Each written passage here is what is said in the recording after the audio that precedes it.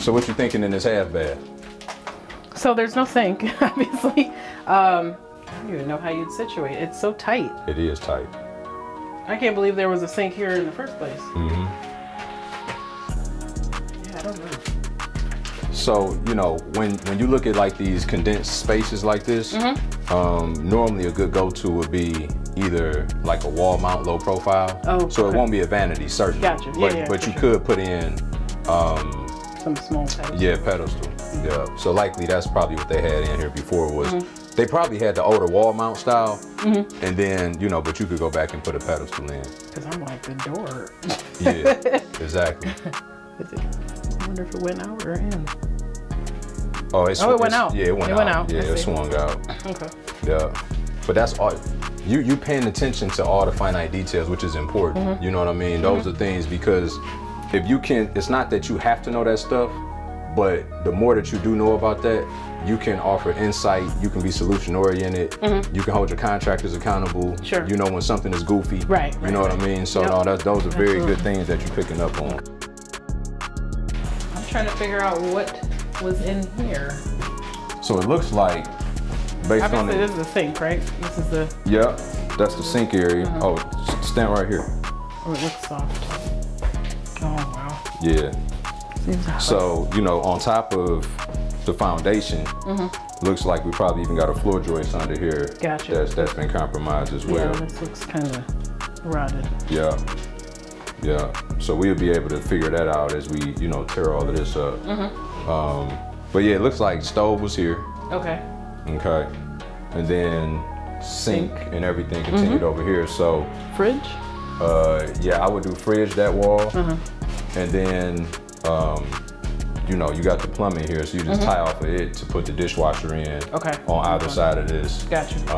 Make me no different, long as you go in somewhere, right?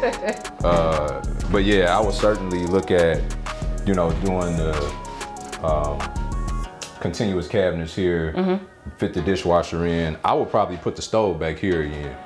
Gotcha. Yeah, but I would probably put the stove back over here. So it's facing this way. Yeah. Yeah. And then I'm with you, I would do fridge over here. Now, what would you do with this area? If I could knock that down, I would. Okay. So what are some things that would... tight. I agree with you. I certainly agree with you. What would be some things that would deter you from doing so?